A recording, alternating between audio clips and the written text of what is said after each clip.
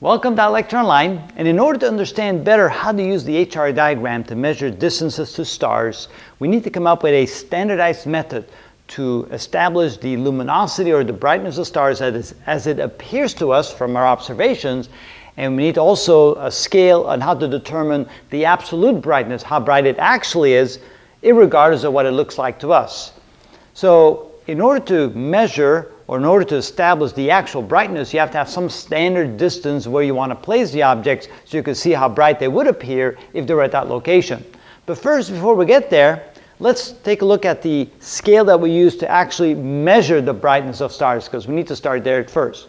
So in the old days, back in the days of the Greeks, they began to do that already. They began to classify stars by their brightness, and they came up with this brightness scale, where 1 meant the brightest stars in the sky and 6 meant the dimmest stars in the sky.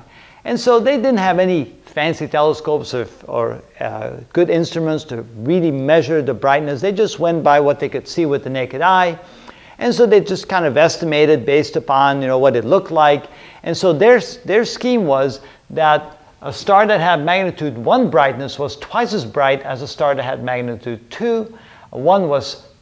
2 was twice as bright as 3, 3 was twice as bright as 4, and so forth. It was basically a scale by 2, and that means that 1 was 4 times as bright as 3, 1 was 8 times as bright as a 4 star, 1 was 16 times as bright as a level 5 star, and 1 was 32 times as bright as a magnitude 6 star, for example. And so there's a few examples of how that worked.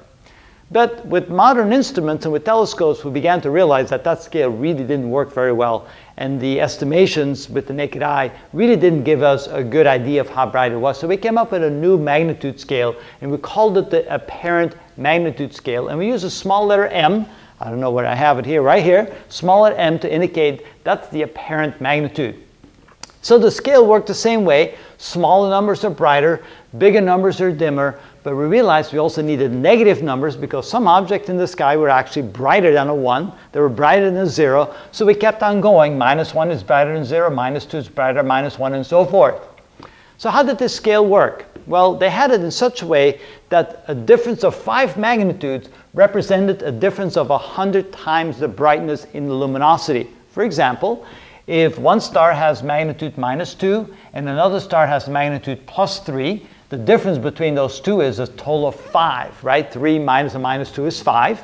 And so the ratio of the brightness of star 1 versus the brightness of star 2, that ratio, B1 divided by B2, is equal to 2.512 to the difference in the magnitudes. Now see, in that old scale they used just the number 2, but they realized they had to adjust it, so they adjusted it to 2.512 to the delta m. And so in our particular case, that would be equal to 2.512 to the 5th power, because that's the difference between 3 and -2, which is actually equal to 100, which meant that this star will be 100 times as bright as this star. As long as there's 5 magnitudes in between, one star is 100 times as bright as the other. For example, a magnitude 0 star is 100 times as bright as a magnitude 5 star.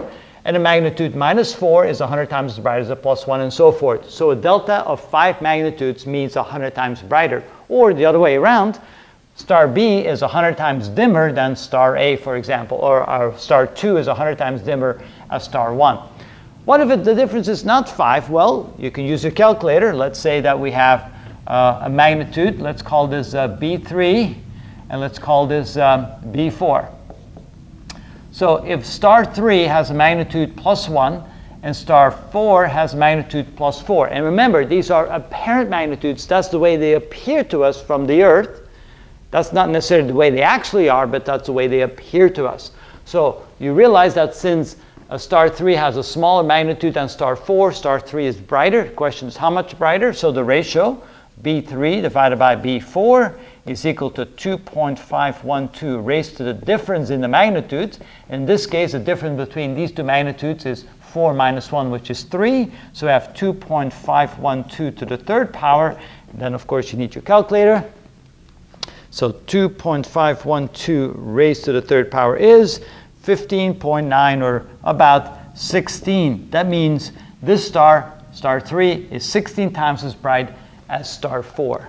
And that's how we use the magnitude scales. Now, for some comparisons. How bright is the sun? Well, the sun is, of course, really bright.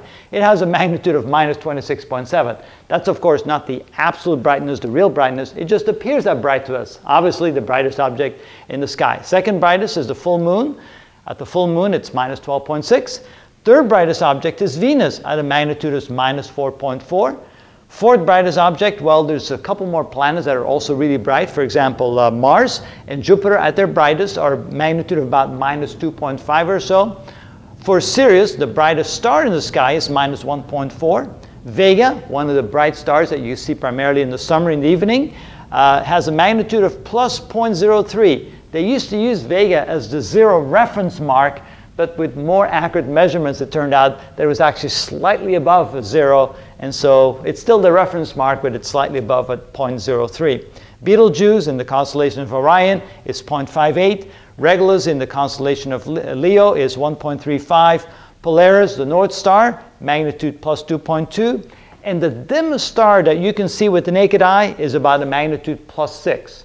If you go out in the desert or in the forest where there's no lights, no city lights or anything like that, you can see stars as dim as a plus 6, and then in the sky on a clear night you can see about 3,000 stars. So about 3,000 stars on one side of the sky there have a magnitude of about plus 6, and of course if you go to the southern hemisphere you'll see another about 3,000 stars with magnitude plus 6. So in total you can see about 6,000 stars with the naked eye all around the sky.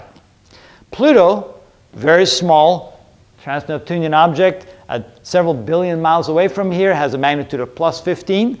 The most powerful telescopes on the Earth tend to have a magnitude of plus 21, although now with special techniques they can go beyond that. The Hubble Space Telescope has a magnitude of plus 30, and they've actually gone a little bit beyond that as well to like about plus 31 point something. So you can realize you can see an enormous amount of detail with the Hubble Space Telescope because it can see objects so so far away. But that gives you kind of a feel of how we use the magnitude scale. This is, of course, the apparent magnitude scale. And then on the next video, we'll look at not the apparent, but the absolute magnitude scale, and we'll compare the two. And then finally, we'll know this and know how we use these scales and the techniques we've learned to find the distance to anything in the universe. So that's the key to understanding how we determine the distance to stars, galaxies, and anything else in the universe.